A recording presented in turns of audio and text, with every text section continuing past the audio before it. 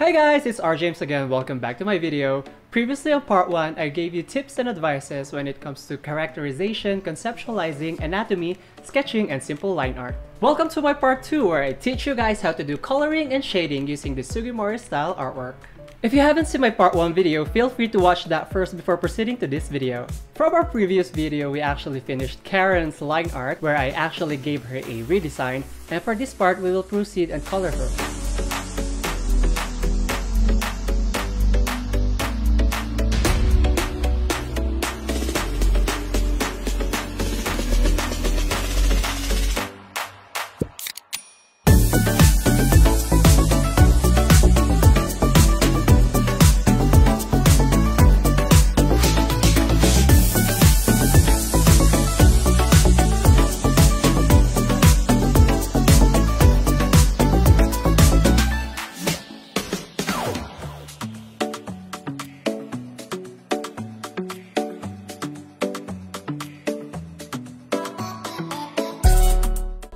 Before anything else, I would also like to share my layer setup.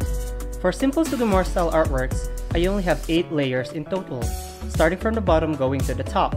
These layers include sketch layer, which is a normal layer, the silhouette layer, another normal layer, flat colors, normal layer, shade A turned into multiply layer, shade B, another multiply layer, highlights is an overlay, small detail layers is a normal layer, and of course the line work layer.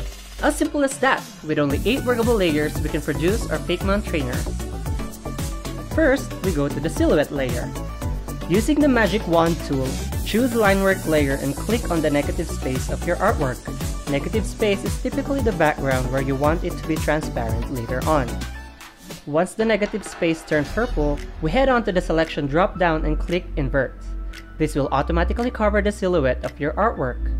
Using dark gray color, you can manually color it with any flat brush, or you can click Ctrl F to quickly fill the whole selection. That's it for the silhouette layer. Moving on to the next layer, we have the flat colors layer. This is the layer where we actually color the character's skin, hair, clothing, and accessories. Here's a really good tip. If you have an idea on what your trainer's skin tone would look like, I highly suggest color picking the tone from an already existing official character. Go to Google and just Google any official Pokemon trainers. For instance, I chose the original Karen's artwork to color pick her original colors palette.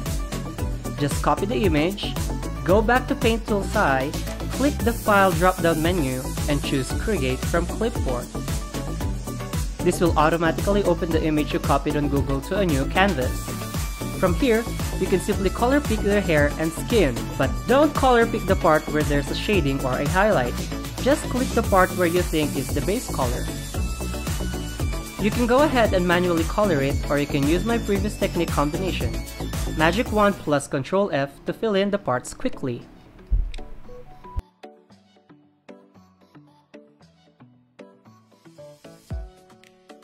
Now that we have established the artwork with its flat colors, it's time for us to do some shading.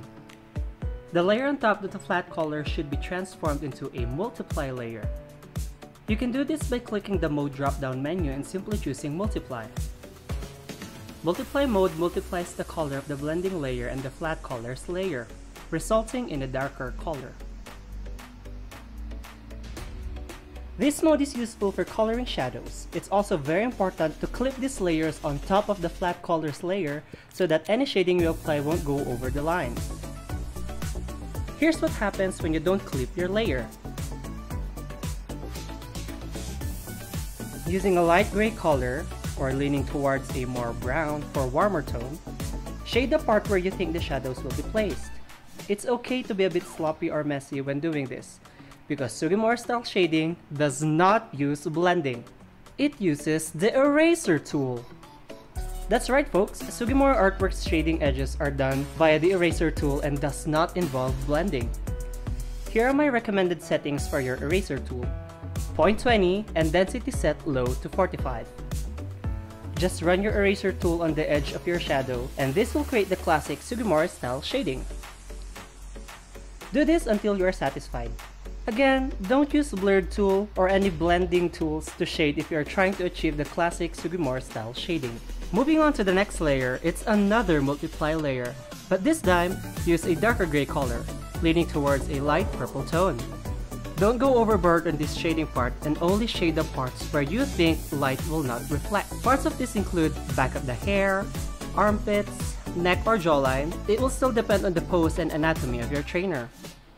Proceed with shading and clean up using the eraser tool as usual. Next layer is the highlight.